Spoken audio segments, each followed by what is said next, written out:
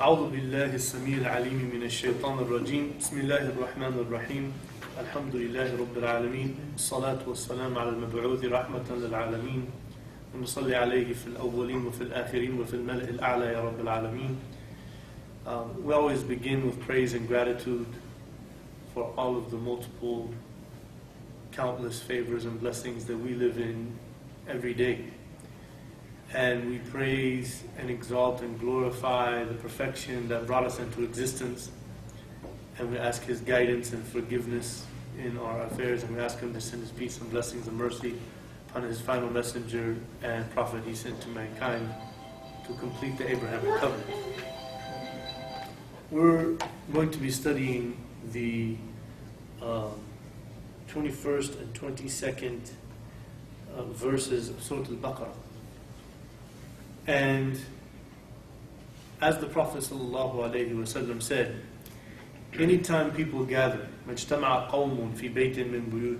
anytime people gather in one of the houses meant for the worship of Allah, يَتْلُونَ كِتَابَ اللَّهِ وَيَتَدَارَسُونَهُ فِي مَا بَيْنَهُم. They are reciting the Quran and they are studying it amongst themselves. نَزَلَتْ عَلَيْهِمُ السَّكِينَةُ وَغَشِيَتْهُمُ الرَّحْمَةُ وَذَكَرَهُمُ اللَّهُ فِي مَنْ عِنْدَهُ. That the tranquility and the peace and the goodness will envelop them, and God will mention them with the angels around Him. This is of the most noble things we could do, because this is what makes us Muslim. If you are knowing the basis of your faith, it is fully rooted in the Holy Quran. And today's verses will tell us what is the purpose of life, and then give us some evidence as to why is that the purpose, and why should we be so certain about the purpose of life. So I will recite for you the ayah here. أعوذ بالله من الشيطان الرجيم يا أيها الناس اعبدوا ربكم الذي خلقكم والذين من قبلكم لعلكم تتقون. So just to kind of look at this as a script, you'll see where it says yeah, and then you'll see a little wavy line. That wavy line is there after a waw or an alif or a ya, and then the next letter is hamza. Okay? So if it comes inside of the word, like malaika, it has to be elongated. All of the narrators of the Quran learn from the Prophet ﷺ that you must elongate that one. But as in this case, because ya and ayyuha are two different words, in this case, if you wanted to on recitation, ya ayyuha alladhina or ya ayyuha nas, you can recite it like that without elongating it, whenever it's two separate words. But when it comes inside of the word, it has to be elongated. So then you will see there is a alif after the waw, u'budu. You see that? That alif is a denoter that originally there was a noon, and that noon has been taken away because it went from the present tense verb ya'buduna, and we turned it into the plural command form, all of you worship. Okay? The way that was done was the ya was taken out of the front, there was an alif put there, and then the noon was taken off, and then the alif was put there. U'budu. You see how it went from ya'buduna to u'budu? This is called Arabic morphology. So you do not say u'budu wa. You don't say like that.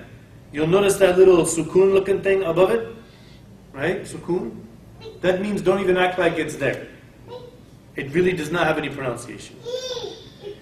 So when you are reciting وَالَّذِينَ مِن قَبْلِكُمْ, when there is a noon with a qaf before it, it's going to sound like مِن قَبْلِكُمْ, not مِن قَبْلِكُمْ. If you said مِن قَبْلِكُمْ, you're reading it wrong. This is not Quran. This is a newspaper you're reading. This is just common Arabic. Quran has a perfect flow to it based upon the highest understanding of Arabic eloquence in pronunciation and expression.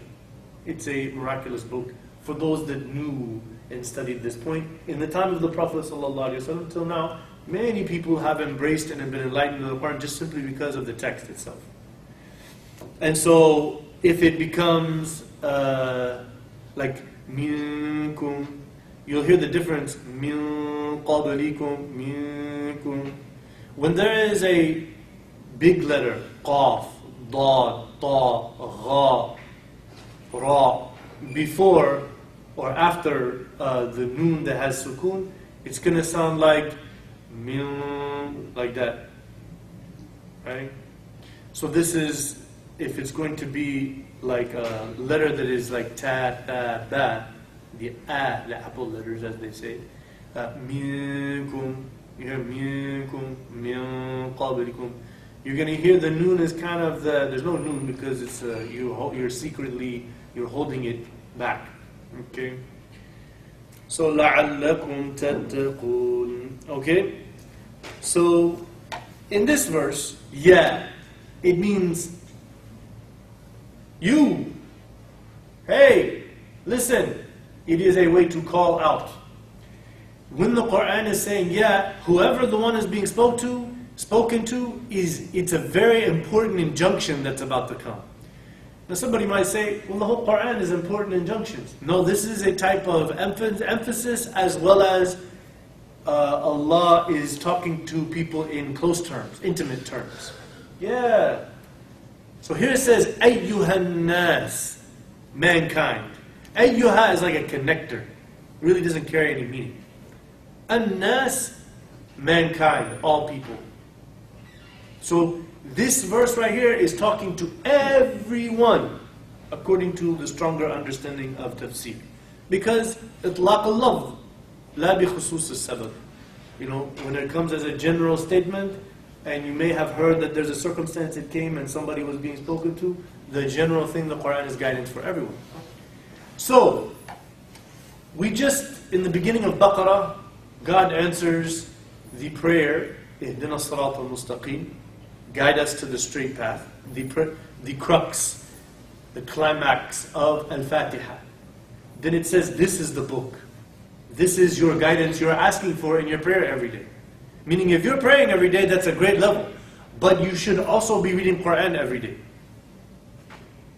Because that's what your prayer, its fundamental quality is, it's asking for guidance. And this is where it's being found. So then it gives you 5 qualities and characteristics, or a little bit more than that, in about 5 ayahs. Who are those who are believing? Then it says, who are the disbelievers? 2 verses, very simple. When people's hearts are inclined to disbelief, God will shut them off. Their hearts are veiled, their eyes, their ears. They can't see it until their hearts turn to Him. And when their hearts turn to Him, He will lift the veil and it will become very plain to them, obvious. What is guidance and what is purpose and what is light and what is darkness. But they're stuck in darkness following their desires while they have chosen disbelief. And then He talks about hypocrites. We've spent 3 weeks talking about hypocrites. Because it's a big confusion about faith. It's a matter of doubts and confusion and fluctuation of faith without a deep, sincere drive to come to conclusions about the answers of faith and to really check oneself from the corruptions of the inner desire and the social desire. So now here it comes, O mankind. What is He going to do? He's going to tell everyone, believer, disbeliever, hypocrite. I'm talking to all of you now. You see? He's laid out. There is no fourth. There are 3 categories of a person's faith. Either you are a believer, or you're a disbeliever, or you're a hypocrite. There's no fourth. He has summarized the reality of faith as it relates to human beings. This is pinpoint manual of guidance scripture in the Holy Quran. Now He will address them all. What's important that you all need to know?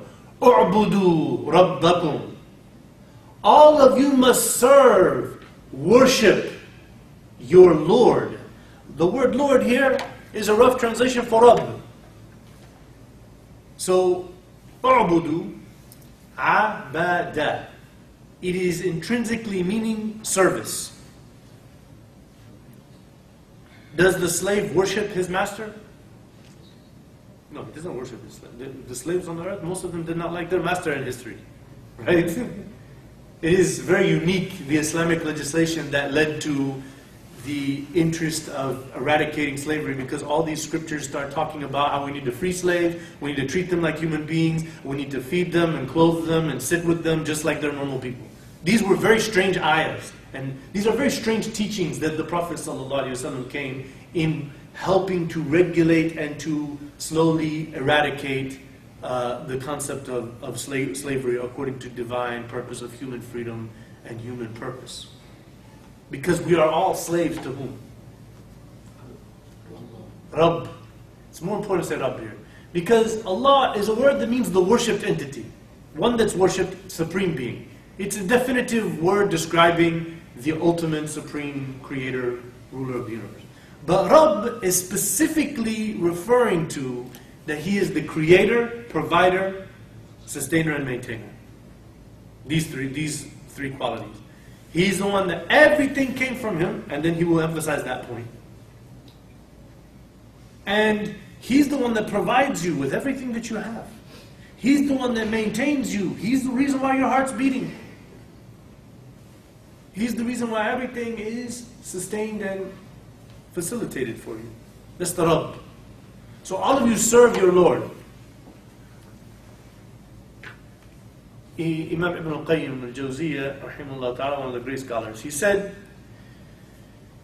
Ibadah cannot be real until you really know who is your master and you are very comfortable with your master. If you don't know Him, how could you serve Him very well? I'll put it to you later. Imagine you're walking down the street and you've got some things that you need to do. It's not the end of the world if you take 15, 20 minutes. But then some strange person comes up to you. It's like, hey, I need you to give me some help here. Can you do this? Now, as believers of altruistic benevolence, followers of the scripture, right, we will probably try to go out of our way and struggle and strive to help that person. But your average person will do what? Who are you? I'm busy. I've got things to do. I'm sorry, I can't help you, right? Now, your mother, your father, your best friend, your brother, your sister, your neighbor, they come to you. I need your help. Won't you be much more inclined to help them? You know why? Because you know them and have a close relationship with them. And this is where the fundamental problem of the downfall of servitude and devotion and worship in the Muslim world is because people don't know who it is that they're worshiping. They're getting an idea about God as this vengeful, angry, hateful being.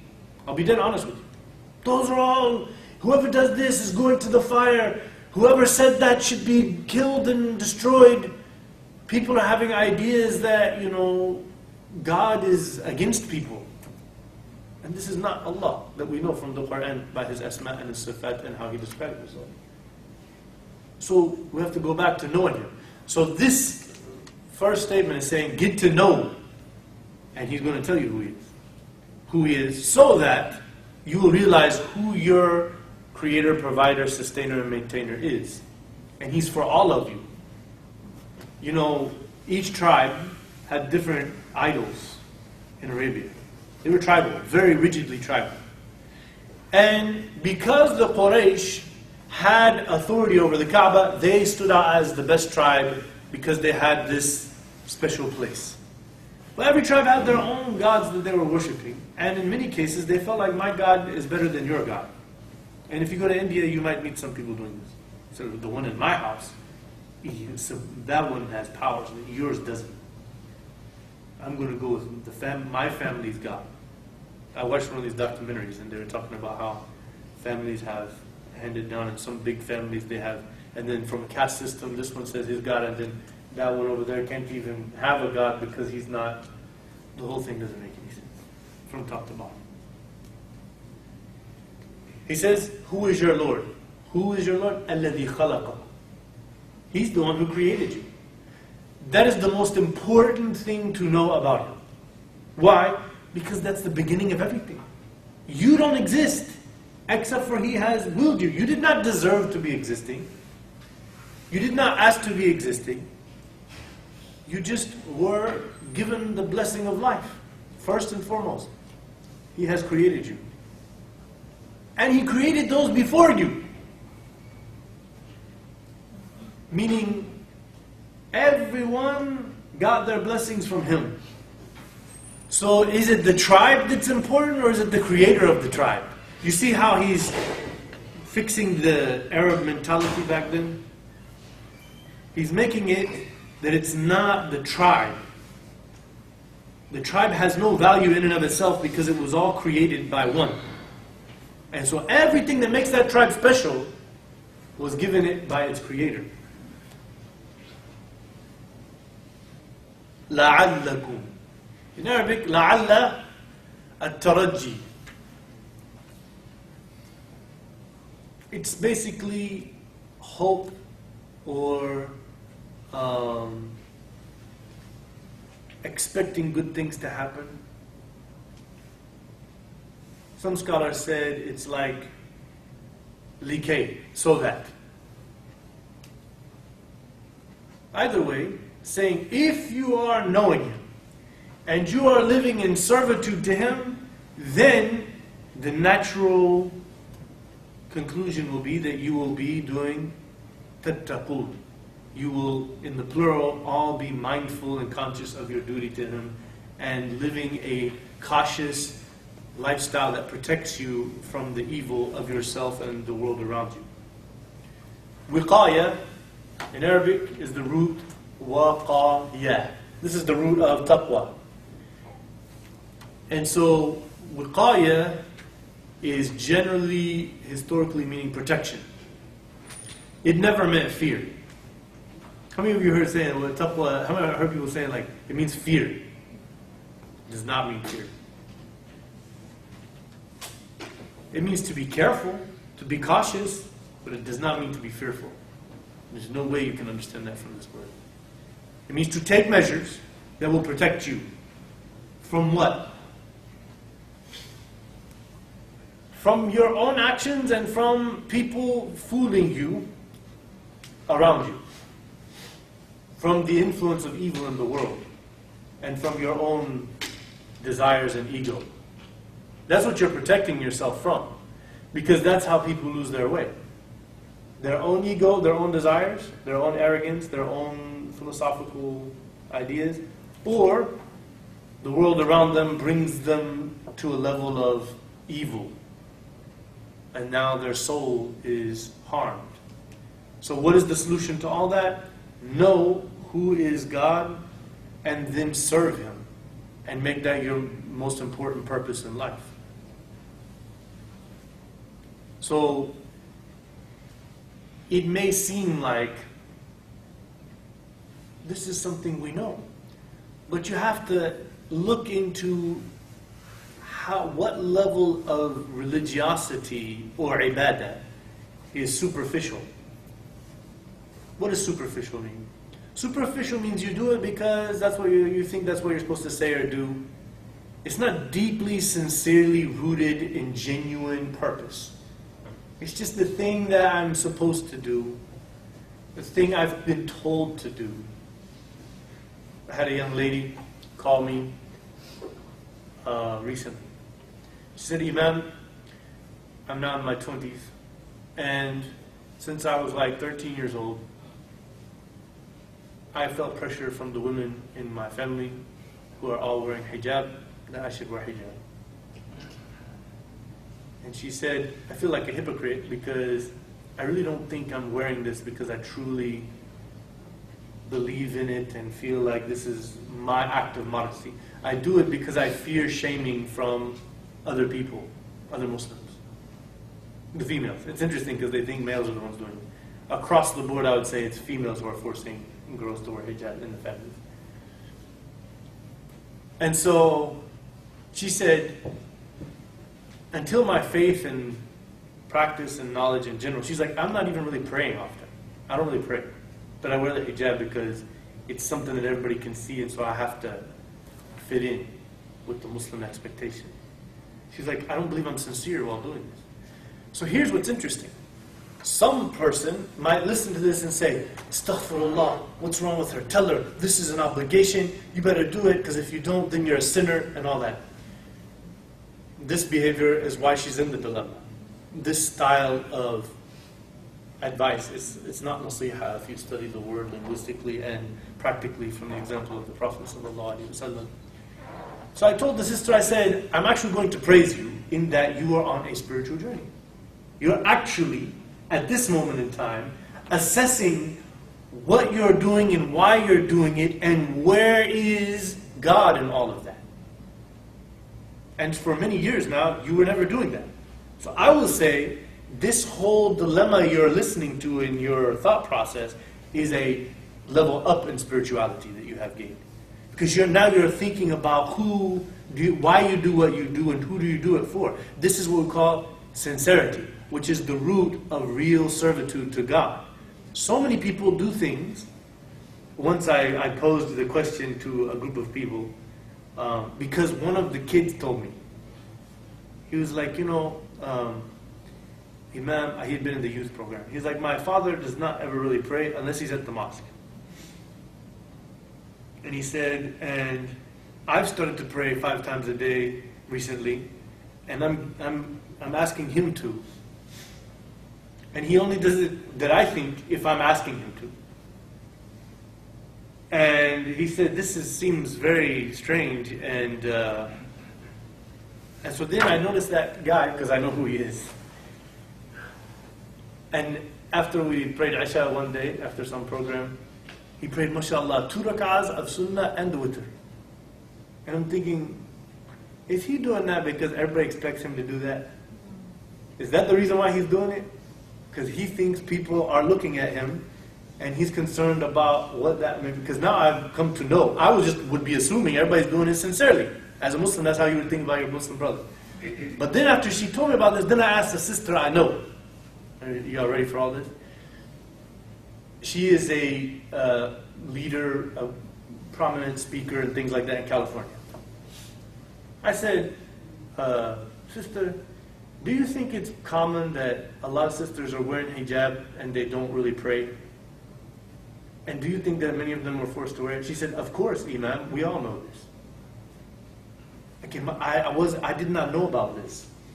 I just assuming they're all praying 5 times a day and they're modest, chaste Muslim women because that's how it is. Then she threw it at me and it blew my mind into outer space. She said, we're hearing of girls that are doing that and then there are things that you couldn't imagine they're doing and they're wearing hijab and then they're meeting people and strangers and all of this. Religion should not be a cultural, pressured shame fest. Religion should be rooted in sincere knowledge of the evidence. Why should I be a devout Muslim? And become convinced of the essence and the foundation of the points in this. And then do it simply and solely for His pleasure. Subhanahu wa ta'ala. If we do it like that, لَعَلَّكُمْ تَتَّقُونَ الَّذِي. So الَّذِي means the one who. So this is connected to who? Where it says الَّذِي, the beginning of ayah 22. It's الَّذِي literally means the one who. Who is the one? Allah. It's going back to رَبَّكُمْ. Actually, the word that it's connected with is رَبَّكُمْ. The last place where you saw الَّذِي. He is the one who جَعَلَ. He has made لَكُمْ الْأَرْضَ فِرَاشًا. So, He is the one who has made for you the earth. Firasha. Firasha can mean like your bed, where you sleep. A comfortable place to relax upon. This is firash. Something that has like cushion. Firash. So He made the earth a comfortable place for you. Do you know what some scholars said? I'm trying to remember the Sheikh's name. I think it's Khalid Mazkour in Kuwait. He said, He made it a place of comfort for you. Meaning what? Meaning everywhere on the earth you can sleep and you feel comfortable? That's literal.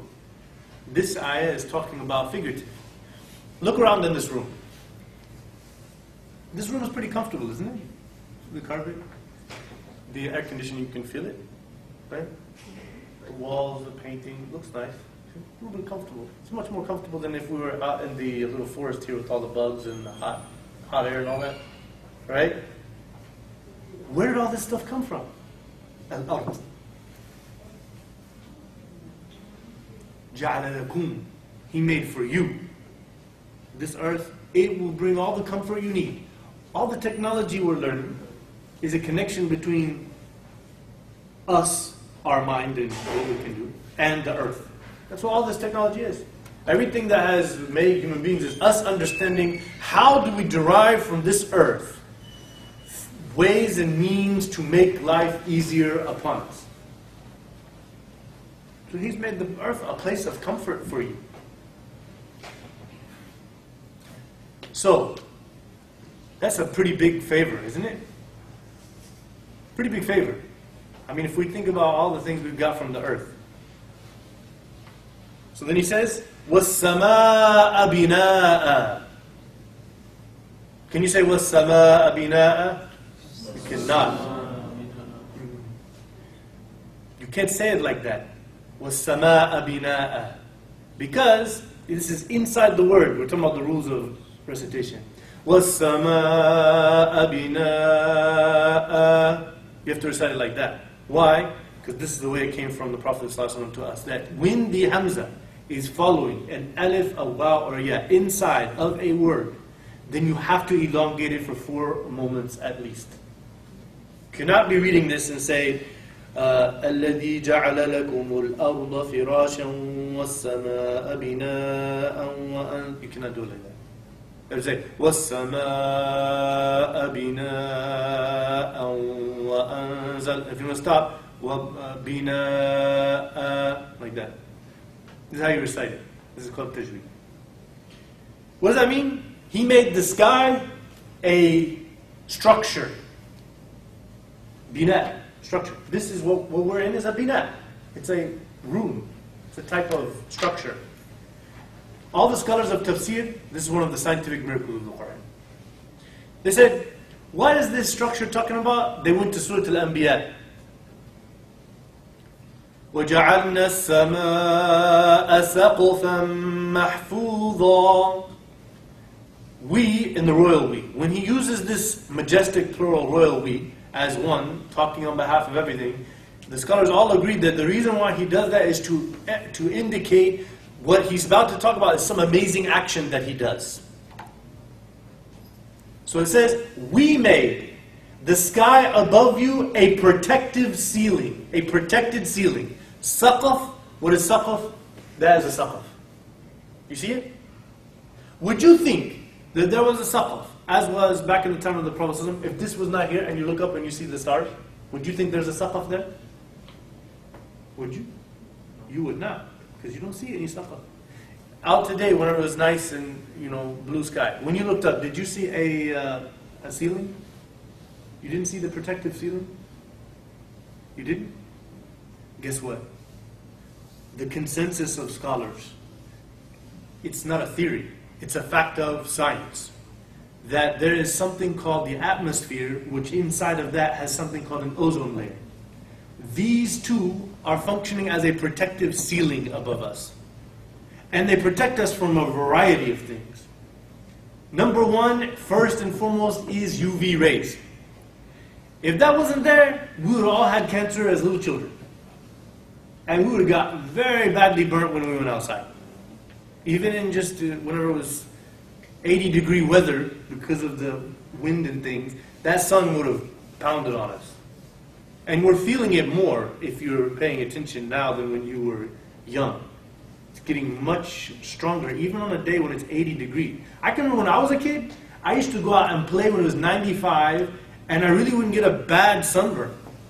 If I go out right now, without putting suntan lotion or wearing a hat, for like 10 minutes and it's 80 degrees outside and it's sunny, I will get a bad burn. It's because we're destroying the earth. And that's a scientific fact. Whoever said otherwise needs to check themselves. Because they're looking to make millions or billions of dollars for the fossil fuel industry. That's the only reason why they're doubting anything. Back to our point. Second thing, are you aware, every year, comets or asteroids, I think they're called asteroids. Meteors, the size of a house, go through our atmosphere. And do you know what they end up? Just some sand and dust. It just comes down in such a way that you wouldn't even know it. You wouldn't feel it. If that atmosphere wasn't there, it would create an atomic explosion every other day on this earth. You aware of this? This is not a theory. These are facts of science. These things come periodically. The size of a car almost every day. Size of a house, like, periodically. And then you have sometimes the size of, this building. Sometimes it comes and then it just slowly goes through the sky. And it never comes to the earth because of this protective ceiling, as well as the fast rotation, the orbit of the earth around the sun, and how that all functions. So he made the earth a binat. He made the sky a binat, a building, a structure. In the time of the Prophet ﷺ, did this make any sense to anyone? Zero. Did they say, Muhammad, this thing you're talking about, this structure above us, we don't see it, this is religion's nonsense. Today, if we didn't know about that, people might have said that. Because that's how we think now. Everybody was arrogant. Well, see, the beginning of this thing about who's the believers, الَّذِينَ يُؤْمِنُونَ بِالْغَيْبِ. The true believer is humble enough to know, I don't know everything. There's a lot of things that are beyond my knowledge and perception. That's the first step of being a true believer. To assume I know everything and whatever is within my reach, eyes, ears, and all that, knowledge and background, to assume that is to assume omnipotence or omniscience for oneself. Arrogance is worshipping one's brain. So he says, وَأَنزَلَ مِنَ السَّمَاءِ مَاءً. And he sent down from the sky the water. Where does the rain come from? It comes from God. Here's what's also interesting about tafsir. A Muslim scholar should not try to read the Quran as a book of science. Because as we just very clearly elucidated a miraculous statement in the Quran from the Creator about His creation that nobody would have known until in the 1920s and 30s. Nobody knew anything about an atmosphere or an ozone layer until then. That's when the first idea, that was a theory.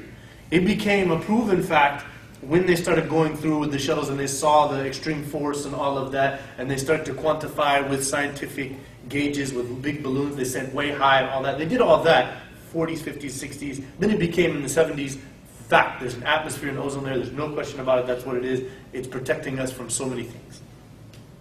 Now, on this ayah, he sent down rain from the sky. Some Muslim scholars, of great Muslim scholars, these are pious, righteous men of great knowledge in the religion. They said things like, some people think that clouds are the source of rain. We know that Allah is doing that from His arsh. This is what they said. I was reading the tafsir from many scholars, and they said this, many old scholars. It's not the cloud. Up above the cloud is the throne which is on some water, because we read an ayah that said that. And so God's sending from His water on His throne this rain. So we know it's not clouds. He's talking out of place, isn't he? A Muslim scholar is a theologian. Theology, the study of religion. He is not a scientist. It's not his business to talk about science because he read something in the Quran. The Quran is not a book of science. You're not supposed to go in here thinking, what scientific facts can I find in here? You're supposed to go in here, what guidance can I find? Why? Well, one of the reasons is because there's about 10, 15 scientific facts that have been proven without a doubt that there was no way Prophet Muhammad knew that it happened to be in here. So that's a reason why I read it for guidance, not for scientific research. Quran is not a book of science. It was never intended to be. It would have been very strange and taken in a much stranger way if it was talking in terms of science. It was talking in terms of guidance. And then it has miracles, one of them being that we've found a good solid handful of things.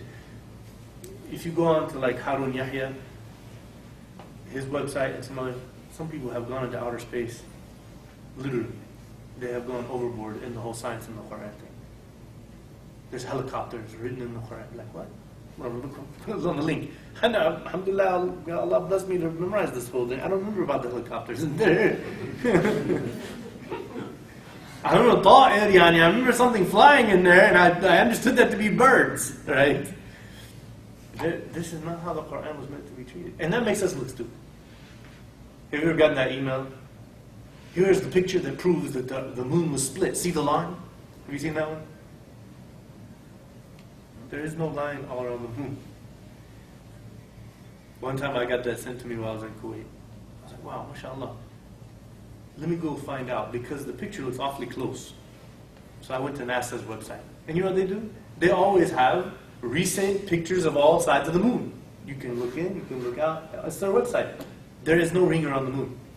What somebody has done is one of those, what do you call those crevices? Fault, whatever it is. I don't know what they call them. They have them, little lines that maybe cover 1/10 of the circumference. But if you go in with the video, it looks like all across the moon. But you're not looking at a very small part of the moon. If Allah, who created everything, أحسن كل شيء خلق, He perfected everything He created. Like when we come back, when we're created back on the Day of Judgment, is there going to be like big lines, like some sort of stitching from like when we make the little dolls and stuff? Oh, because we have to recreate them now. Of course, it's going to have all these stitching and stuff. Why can't you just create it back the exact same way that it was before He split the moon? Of course, we should assume that. That makes more sense about who He is and how He does things. But people need to try to find light. Then they spread that stuff. Then they tell some non-Muslims, see, look at this email. Islam is true. And then this intelligent person says, that sounds ridiculous, goes to NASA and says, you're an idiot. This is where we need to be careful, going overboard in this concept.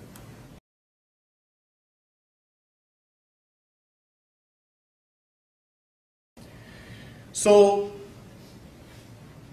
many great Muslim scholars said, it appears as though Allah causes the rain to come from the clouds. Alhamdulillah.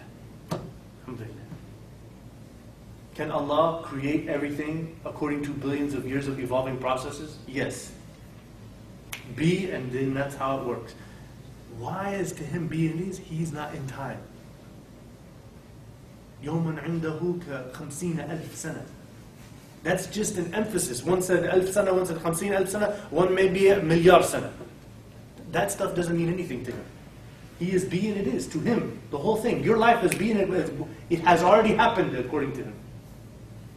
Creating a whole new can of worms. Well, so therefore, He's making us do it. No, He's not. Allahu Akbar. Don't bring Him down to where He has to function in time, and if He doesn't, then He's controlling time.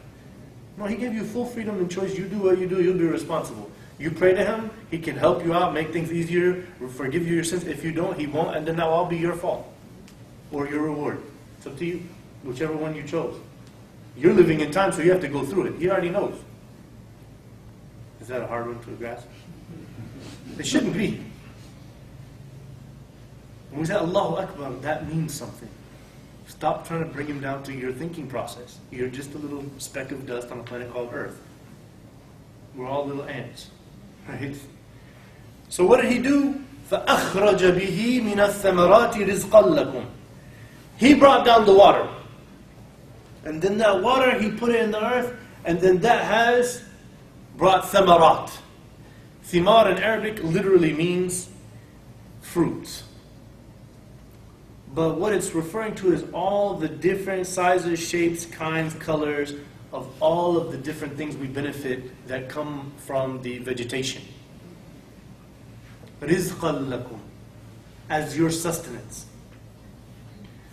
Imagine if everything was just like, imagine if all was one color in the whole. Have you ever just thought, when He says thamarat, many types of fruits? Have you ever thought of that red apple, shiny red apple, that yellow banana, the orange, the green pear, the red grapes, All those things. They have different colors, different sweet flavors. SubhanAllah. You know, you should just be like SubhanAllah every time you shop. And we need to teach our guys, here's what we're going to do. We are going to start, my social team doesn't like this stuff. I start throwing out stuff and I'm like, this is what we're going to do. Then I try to catch up. But this is how we do. My job is to try to bring some ideas to practice our religion. How many of you have ever heard of a garden, a vegetable garden? You make it yourself. In this community, we have 3 experienced people who have done it in their backyard. And I've been there, and it's big and vast.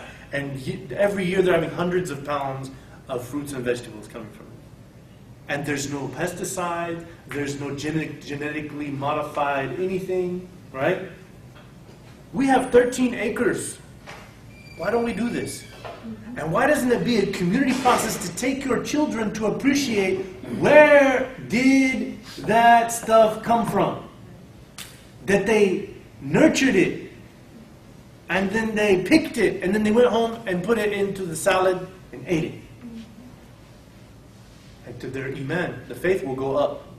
This process is as close as we men can get to being a mother.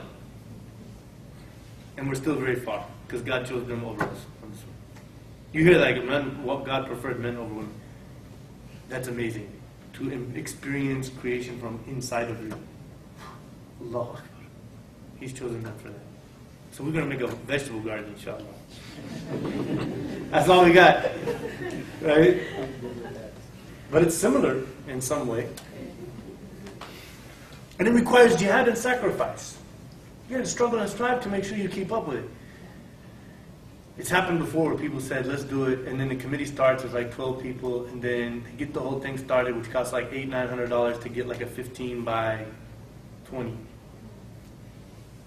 think it was 12 by 20 I saw one time. And then now 3 months later, it's like 1-2 sisters over there. It's like, hold on, brothers, I thought we were the one. Man, that's sister stuff. What are you talking about? The Prophet ﷺ used to do this stuff. Many of the Sahaba, radiallahu anhum ajma'een, they were the ones taking care of their garden. This is men. It's a manly thing to do. The famous story of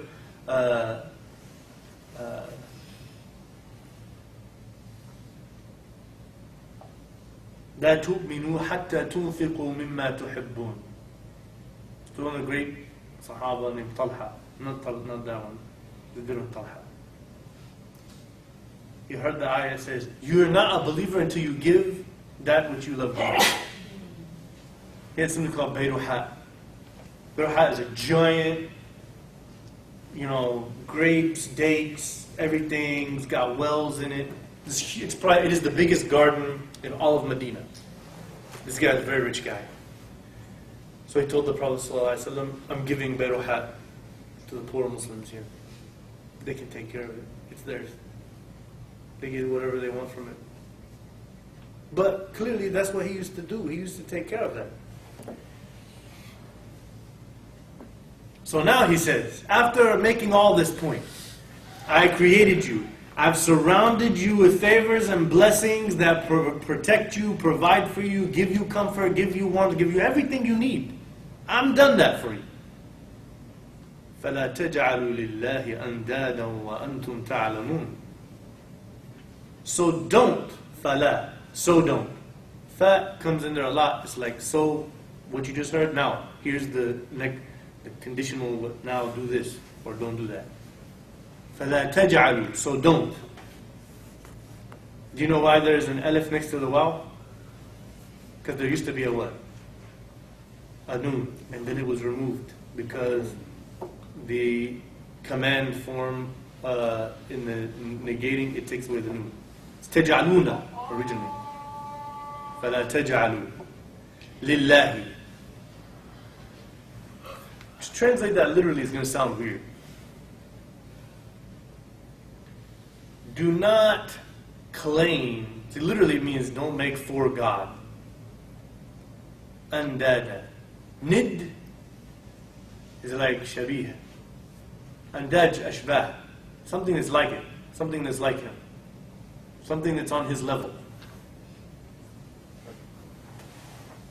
someone that's on the same level as him. So don't claim or believe that there are other than God on the same level with Him, or that there are in the likeness of God other things that exist. Meaning, don't worship other than Him. Don't look at the things you got from the earth and all the technology, and look at your big giant garden and all the blessings and think like, oh, I've got that, I did that, or that's mine, or that's ours, or that thing's cool in and of itself. It is not. All that is rahmatullah. All that is His blessings and beneficence and mercy and compassion and care and benevolence. That's all it is. It all came from Him. Tawheed is to recognize that everything comes from one source. Everything that we have, everything that we like, everything I love, it all came from one source. So don't be attached to things. Don't be attached to people. If you're attached to a person and then you think you've lost them, it's like, at the end of the day, Allah has blessed you with that person. And at the end of the day, human beings are responsible for their soul and their choices. If they died and they're from our ummah, we're going to pray for them, and that's the way we respect that. If they were not from our ummah, we will hope the best for them on the Day of Judgment, because they're not from our ummah. وَأَنْتُمْ تَعْلَمُونَ, meaning, be conscious of your attachments. Be conscious of your attitude towards creation and the things that you're attached to, the things that you hold special. The young man at the Jummah, he came to me, he says, Imam, I was opening up my door, and then the door opened, and then I think it hit your car. He's like, there's just this small little scratch and dent, but I felt really bad about it. We went over there, I couldn't even really see it. It was like some... He was like, do we have to call the insurance? I said, you have insurance? Astaghfirullah, this is haram.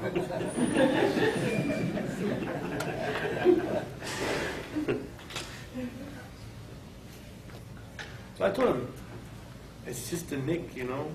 The car's purpose is to drive you. Even if you have a really nice car, if you're going to make a big scene because there's a scratch on it, there's something in your iman. You hold that car in an esteem that you shouldn't. Now, if somebody totaled it and you can't use it, call the insurance. So technically, insurance is the insurance system here is completely corrupt and un-Islamic. It's full of what we call gharar. In case stuff happens, I will make lots of money off of you, and I'll never provide for you any service, and that's just how it is, so pay me my monthly premium. And then whenever something does happen, not only... now I'm going to make you pay more money than you were paying. So it's like, why was I paying that in the first place? Now you can ask for more money. It's like, why am I paying you this money? Why don't you just pay for the thing and keep it the way it is, you know? And so, but then, we've veered off into a lesson of Islamic legal discourse as it relates to minority jurisprudence. So, the transaction is haram. It's sinful to go in that transaction in Islamic law. And more so for the one that's taking it, but Islam wants us to eradicate evil transactions by not taking part in it. But then we look at, well, what would happen if you didn't have insurance? We have to pay attention to both angles. So if I get insurance, I'm going to have the sin of getting into an unlawful transaction where I could benefit from this transaction at some point. But chances are, as a decent person with a smart way of driving and reasonable attitude, I'm not going to probably get anything out of this, right? But if I don't have the insurance, then I get pulled over, then they will fine me, and they will take away my license, and then if I get pulled over again, they will arrest me for driving without, which is a crime, and then I could end up in jail. So, end up in jail when you have a house to feed, or get the insurance because you're kind of somewhat forced to do it because in many states it's a law. You have to have the insurance. So now you have the law of the land versus the Islamic law. Pretty much this is one, I mean, maybe you could correct me if I'm wrong. As far as the laws that say you have to have it, I don't really know of any others besides this one that's forcing you to go against something in your religion. And you're not being forced to do something that harms others. Actually, you're being forced to become the oppressed. So the vast majority of scholars that I know who have studied what it means to live in America are saying you should get the insurance. Now they debated, should you get liability only, which is I think is the law, or should you get full coverage? They said if the loss, if you have a car that's worth over such and such amount, then you can get the full coverage. But if it's under such and such amount, I think 10,000, then you should only do the liability. It's also made economic sense, because you pay so much premium that if you total your vehicle, you don't get much out of it. Yes. It's Exactly. yeah. So all of that is paid. Scholars of Islamic legal discourse pay attention. Now, you may have studied, if you go and check it for fatwas, particularly if you're doing it in English, you're going to get two groups that are bombarding you as though they're the only scholars on earth. Saudi and the Deoband. Those two are working very hard. You don't know what the Deoband is. Deoband is a group, is a city in India. And what they were is when the British came and started to do colonializing, and it was obvious that the British have an intention to try to change the people to be more like them, and to mock their religion and make their religion lesser in their eyes. So scholars got together in Deoband and said, we need to form a protective body and be very strict against these forces that are attacking our society and culture and identity as believers. So I will tell you, had I been living in India at that time in those circumstances, I probably would have joined the Deoband myself. I know myself how I am about things in religion. But does that apply to people living in England and America? Is that the same kind of thing? And should we make opinions that are just from the get-go anti-Western? Like that is you will find that feeling of a lack of any concern about what it means to live in the West, and all the scholarly implications of deriving law based upon benefit and harm and the big picture as it was revealed in Mecca and Medina. So when the Muslims were a small minority in Mecca, were there all these strict laws given to them in the Quran? This is a consensus of scholars who studied the Quranic sciences. They said no structural social laws came until the Muslims formed their own society. And that is a divine wisdom. So scholars are looking into benefit and harm and social growth and development as a small minority and what that means and the implications, and they're making fatwas on that based upon a thorough understanding of the concept of fatwa. Other scholars are overseas or living in a small little bubble here in America, like they're still in some country over there, as though they don't really live here, and they're making fatwas that is like back home. And this is not proper fatwa analysis. Abu Hanifa made many suggestions about different fatwa for if there was Dar al-Harb, or the land of non-Muslims and the places where they were against us and all of that. How would you be and how that might be different? But the later scholars, particularly those in the Deoband, they were very strict about, as though they're still living in a caliphate, which there's no caliphate. And so this is where those two groups are going to bombard you with opinions that you're going to think this all haram and this and that and other, which I would advise you to go to somewhere like MJAD.net, Assembly of Muslim Jurists of America. There's a list of like 40 PhDs who live in America on there, and then a list of like 100 imams who are supporting that project. They all live here, and they have lived here for a while.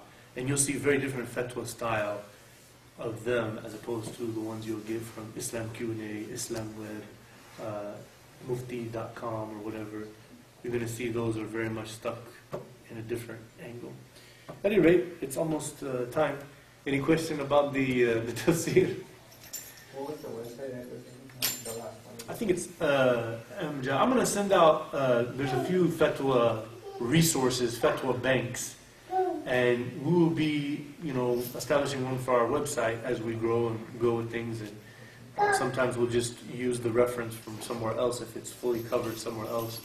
But I will send out a link to the email list so that you can study fatwa from scholars who were very attentive to how the law would apply to someone living in America.